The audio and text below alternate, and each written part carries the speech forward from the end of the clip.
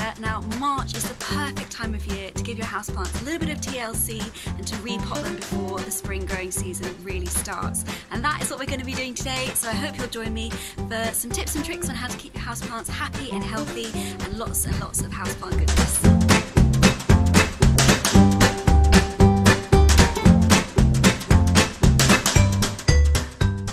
So the first thing that you need to think about when it comes to houseplants is what houseplant you've got. If you don't know what it is, you won't be able to care for it properly. Now if you think about the world of plants outside of the house, they live in all different kinds of habitats, from right up in the canopy in the forest, all the way down to the forest floor. Some of them are coastal and they live in very harsh environments, so in the desert. Some of them like to live in very temperate, very mild, very moist environments. So it's really important that you know what your houseplant is and the kind of environment that it likes to live in the wild, so that you can recreate that for them at home. This, for example, is a calathea, which is a gorgeous little plant. As you can see, it's got this lovely variegated foliage on the top, and then underneath, if I can turn it around, it's got this kind of purpley sheen to it. And this is a kind of plant that likes to live on the forest floor, so it really doesn't do well in bright hot sunlight or really intense heat. And so what I like to do when I have this plant on my shelf is surround it by other plants that kind of mimic that canopy effect, so that the leaves kind of arch over it, over the top, block out most of the sunlight and let it just get kind of that filtered light that it would be getting in the wild. Another plant that likes really specific conditions is this Sarracenia. So you can see, you've probably seen one of these before, maybe in a garden centre. They are called Sarracenias or pitcher plants because they've got those lovely leaves that form the shape of pitchers. And these are carnivorous plants, so flies and ants and other little insects will fall down in there and get absorbed by the plant. So it's a really interesting one to have on your windowsill. Now these in the wild are found in boggy areas. They like full sun, so really warm, really moist environment, and they like the water that they have to be coming up from the bottom of their pot. So they like to be sitting in water like they would be if they were in a bog. So if you left this plant to dry out completely, it really wouldn't thank you and it would probably shrivel up and die. So it's really important to know where your plant comes from in the wild so that you can recreate that kind of habitat at home. The next thing to think about is how much you're going to water your plants and how often you're going to water your plants. Now this is something that a lot of beginners get a little bit wrong, and they can get quite disheartened when a lot of their plants kind of die on them or end up looking a bit kind of peaky, and that is over watering. So it's really tempting when you've got a plant on a shelf to continuously top it up with water, you know, every time you walk past it, keep giving it a little sip of water because you think, oh, I'm feeding it, I'm caring for it. But actually a lot of plants won't thank you for that. They really don't like to be sitting in too much water. Now a good rule is to let the surface of the compost dry out completely before you put any more water in. So I'm not saying that the whole pot should be completely dry, because that would be a little bit of a mistake. But if you put your finger on the surface of the compost and it's dry, then you can water. But if it comes away wet or you can still feel that there's some water in there, then I'd give it a few more hours or maybe even a few days until that water's completely gone from the surface of the pot, and then you can top it up again.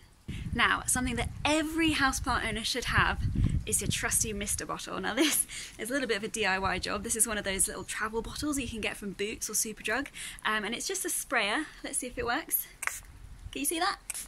No. Well, it sprays out a very fine mist of water. Now, a lot of plants like to have their leaves misted because it kind of recreates that, you know, the environment that they're in the wild, where maybe the morning dew lands on them, and just the air outside is often a lot more moist than our interior air. Our interior air, with the radiators and the central heating, can get really dried out. So it's important to have one of these little misters and keep your plants nice and moist. Those plants like the calathea, for example, that live on the forest floor, and the bog plants, they really do appreciate a good misting now and again. So a couple more tips and then we'll get onto the good stuff and get repotting. But first up, drainage is really important. So a lot of plants aren't like that Sarracenia or that bog plant. They really don't like their roots to get waterlogged. And in particular, succulents like this Echeveria, they really don't like their roots to sit in water or have sort of water stuck on them all the time, because these plants are succulents. They like full sun, and they like to dry out. They live in the desert in the wild. This is an Echeveria that I repotted a few years ago, and I put it in this jam jar that doesn't have any drainage holes, which is a bit of a sin for succulents in the houseplant world. But what I did to counteract that, if you have a look inside, I put some stones around the bottom of the jar. And what that does is, once you put the soil in and once you put the plant on top, it just lifts the roots out of any water that might collect in the bottom after I've poured in a little bit of water. And that's really important for succulents because it keeps the roots out of the wet, out of the damp, and it stops sort of root rot or them getting a little bit peaky or a little bit ill because their roots are wet. So do try and think about drainage when you're repotting your plants, thinking about keeping their roots up out of any water that might collect in there after you've watered it.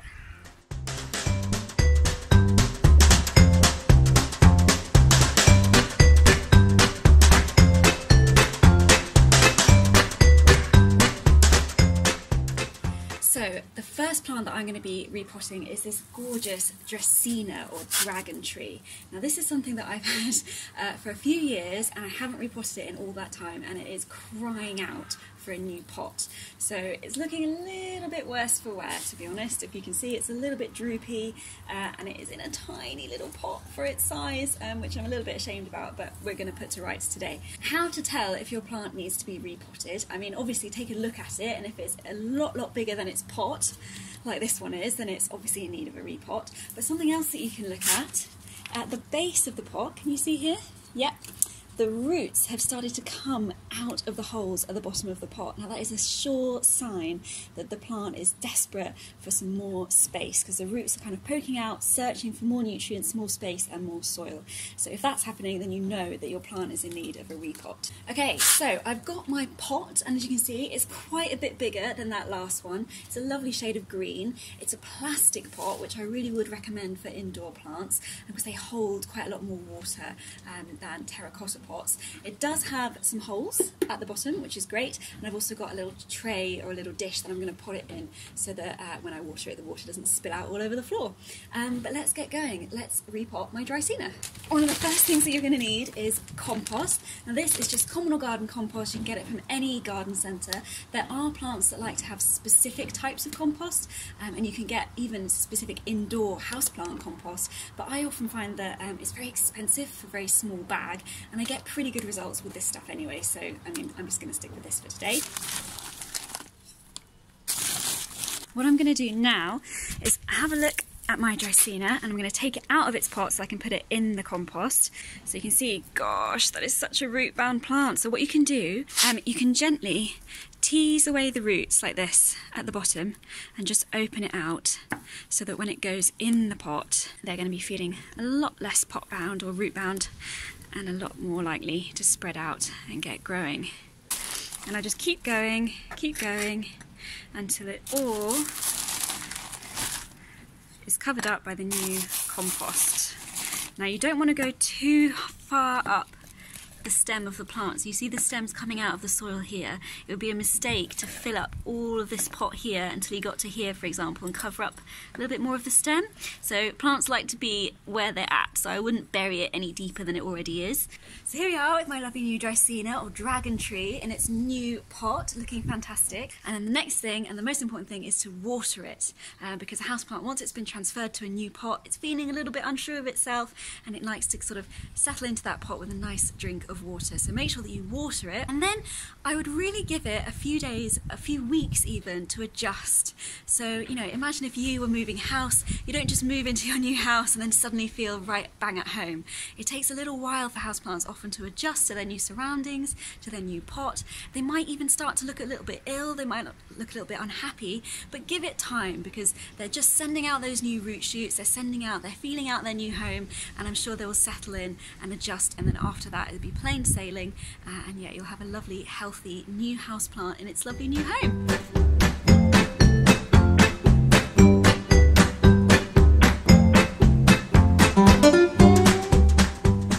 Now's not just a good time to repot your existing houseplants, but to propagate your houseplants as well and get some more of them. So if you look at a plant like this, this is a pilea, or a Chinese money plant. It's also known as pass-it-on plant, because at the base of the plant, you can see here, we've got all these tiny little new plants growing, and people would take them out of the soil, cut them away from the mother plant, and then pass them on to their friends and family. And that's what we're going to do today.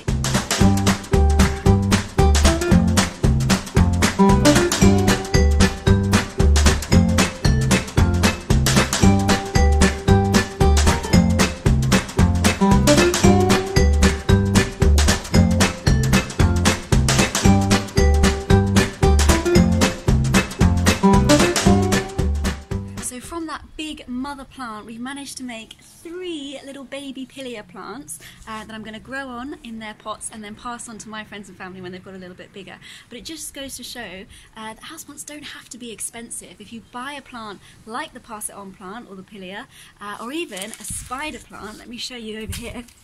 So this is my spider plant that's been with us for a few years, and it's quite big and it's quite old, and every year it grows these little baby spider plants. So you can see you've got the main plant up here, and then it grows at the end of these stems, these little baby plants, and you can even see that some of them have started to grow little roots.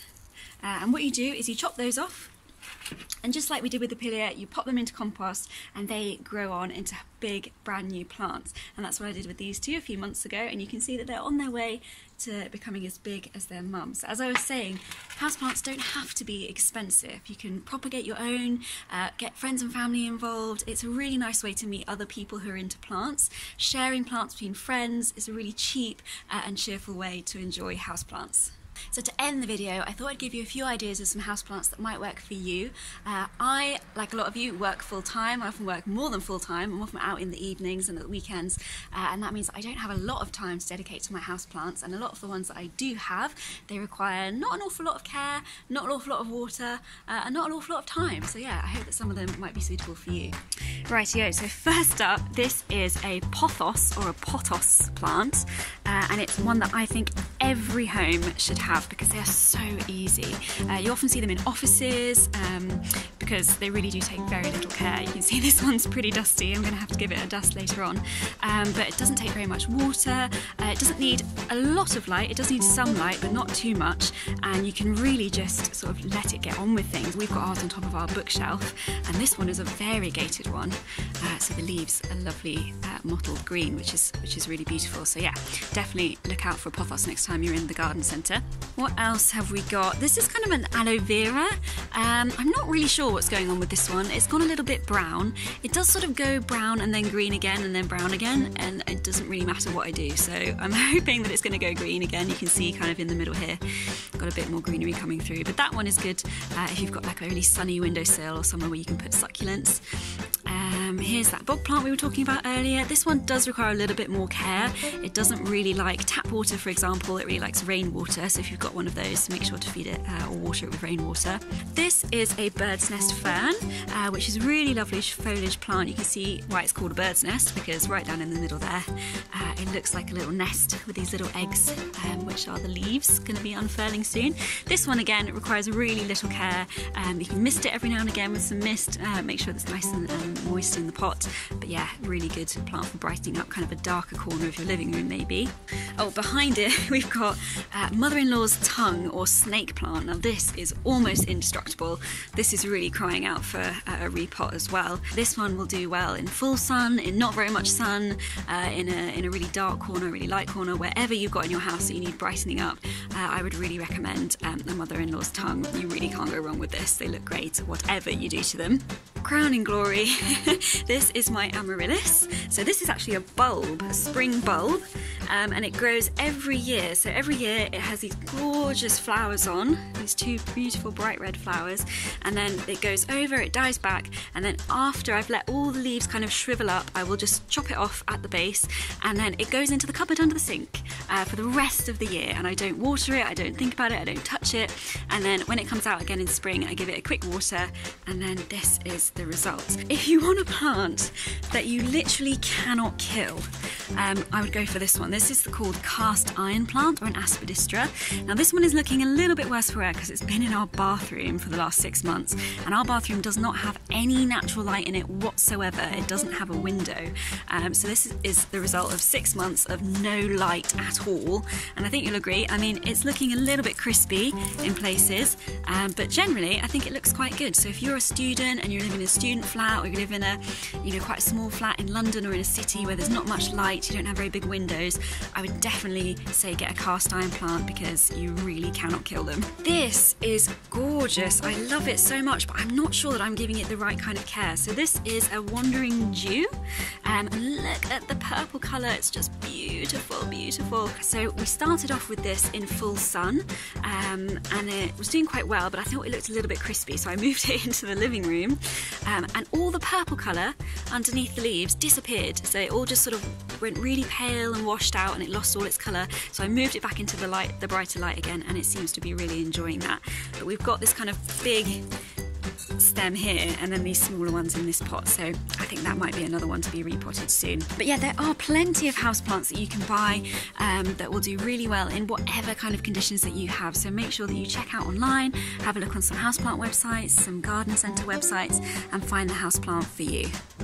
Thanks so much for watching, everyone. I really hope you enjoyed coming along while I repotted my houseplants. I hope you learned something. And if you've got any questions, please do leave them in the comments box down below. I'm not an expert, but I really will try and answer them to the best of my ability. If you've got any suggestions for houseplants that you think other people might like, then please do leave them down there as well. And if you just want to, tell me what you're up to, then leave that down there as well too. I love talking to you guys in the comments. Tell me what you're up to. And yeah, I'll see you in my next video. Bye!